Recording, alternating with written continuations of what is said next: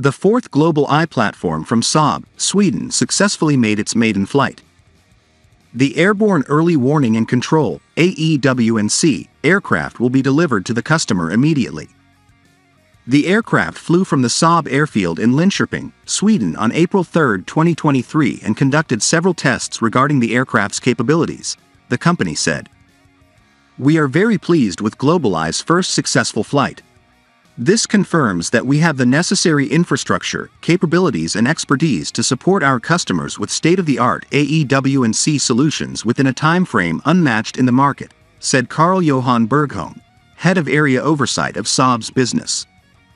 In addition, GlobalEye is the most modern multi-domain AEW&C solution with a suite of active and passive sensors that provide long-range object detection and identification in the air, sea and land.